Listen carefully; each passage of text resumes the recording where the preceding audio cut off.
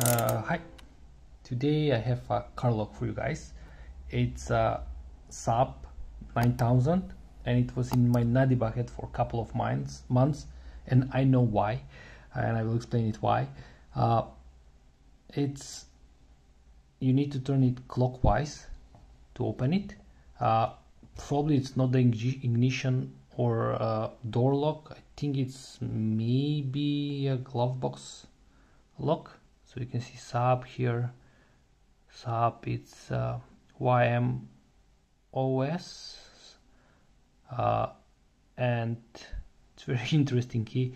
It's 8 wafers with a false gate, and the bar that it's catching that sliders is serrated. So we have a false gate and serrated bar, and this lock doesn't like heavy tension.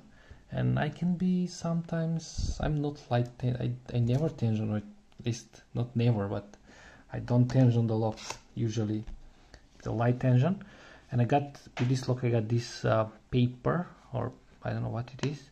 It's SAAB 9000 CD 88 to 98, probably that's the year of the SAAB car that was manufactured, for 88 to 98, maybe something 1992.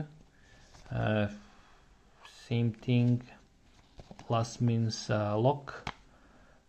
Yeah, so with 2 keys. Yeah, I have the second one. It's not the original one. Let me find that one.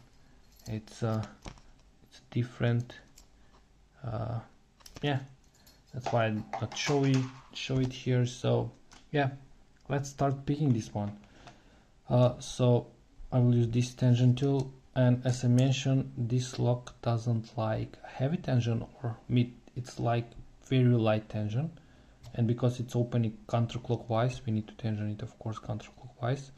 There are four wafers on left side, 4 right side. So yeah, hopefully I will pick it on camera and it's going to go out of my nuddy bucket. First small click on the first wafer, and they are not spaced evenly, some of them. So we are now on the third one, and that's the jiggling test. Sorry for the bad focus. Third one from the right side. I think I overset it.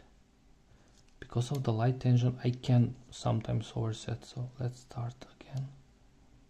So the first one, jiggle test, I think it's set. Second one is set. Third one, small click on the third one. And fourth one, small click on the fourth one. I'm just testing all of them, so I think, no, where is that? This is the second, this is the first one. Yeah, it's springy.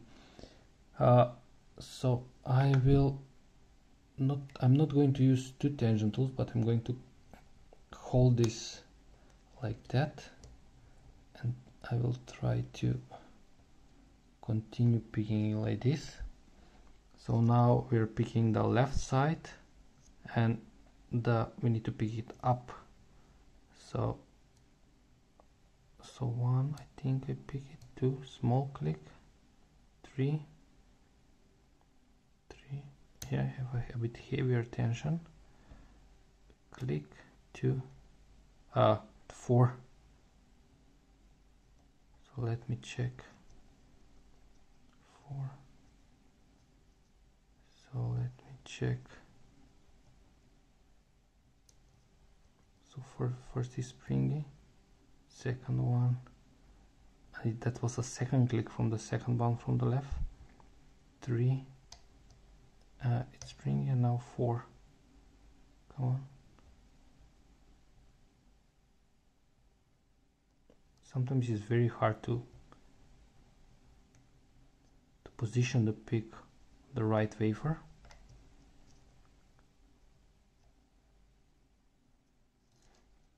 So let me check again the left side.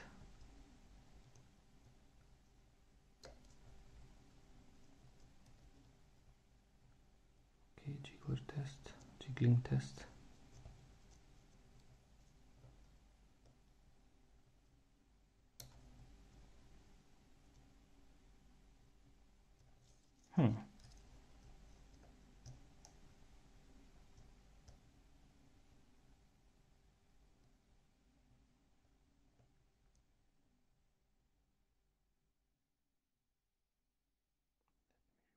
Tension a bit.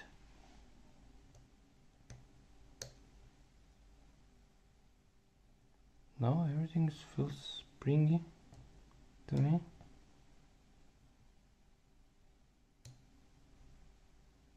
Not the last one, maybe.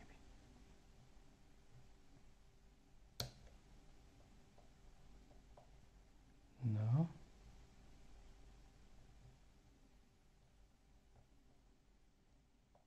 I'm closer, I can feel that. I think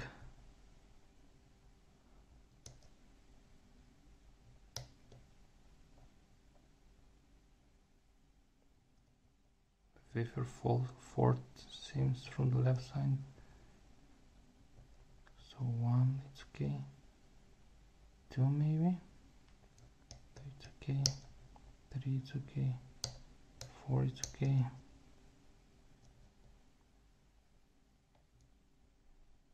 I think something is not right on the left, on the right side. Springy, springy, springy. Yeah, I'm open. I touched number 3 finally. Yeah, I think I overset it previously, so then after that I did not set it properly, so you can see it's open.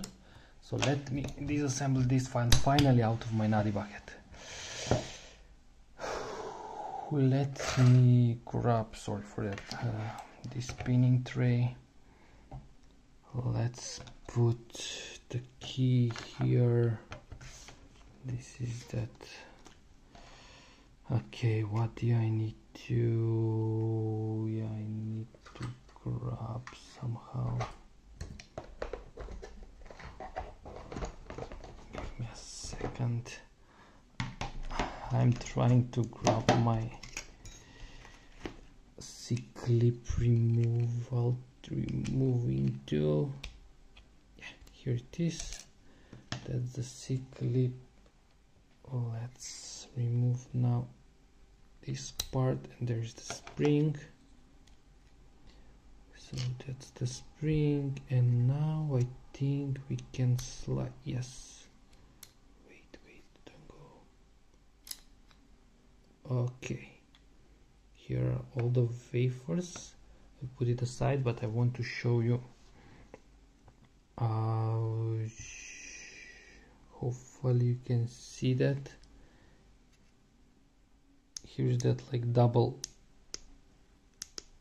grooves that were making me come on, focus on that. Yes, there are 2 of them, so they're catching the wafers.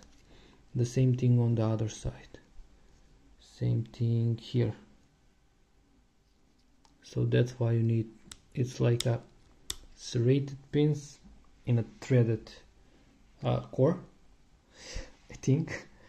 So let me now remove all the wafers. So that's what I was saying, the spacing here is different than here.